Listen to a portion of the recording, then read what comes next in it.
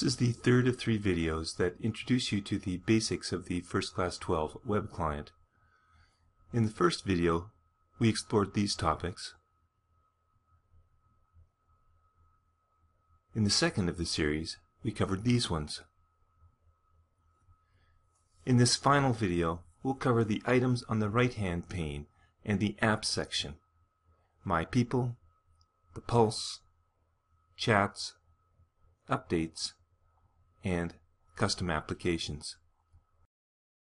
The My People pane on the right sidebar lists everyone that you have decided to follow because their activity particularly interests you, and so acts as your personal buddy list.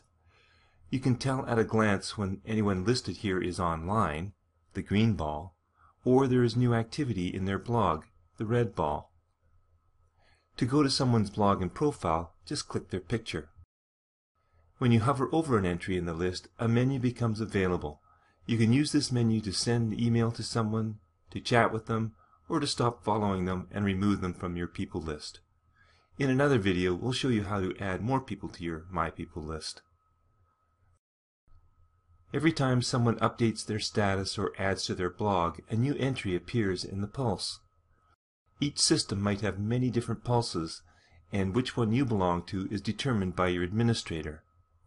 It is also possible to comment on a Pulse entry. The Chats pane on the right sidebar lists everyone with whom you've had an online chat. To reopen a chat with someone, click that person and you will see the comments that were made previously while chatting with this person. If someone adds to a chat or creates a new one, you will notice the red notification badge appear on the Chat pane. The Updates pane in the right sidebar contains 2 sections: Watched Items and Invitations. Hovering over items in these sections display their menus. The Watched Items section shows items that you are watching for activity. You may want, for example, to know when a message is replied to or a document is updated. The Invitations section shows any invitations you have received to join communities. The Apps bar under your homepage lists any web applications that have been provided by your administrator.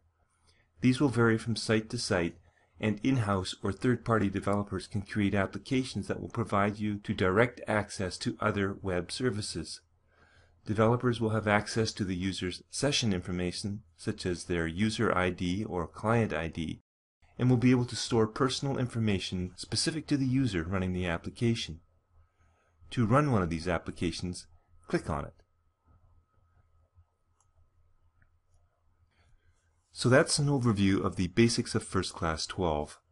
Watch the other videos and review the online help documentation to help you get the most out of your FirstClass experience.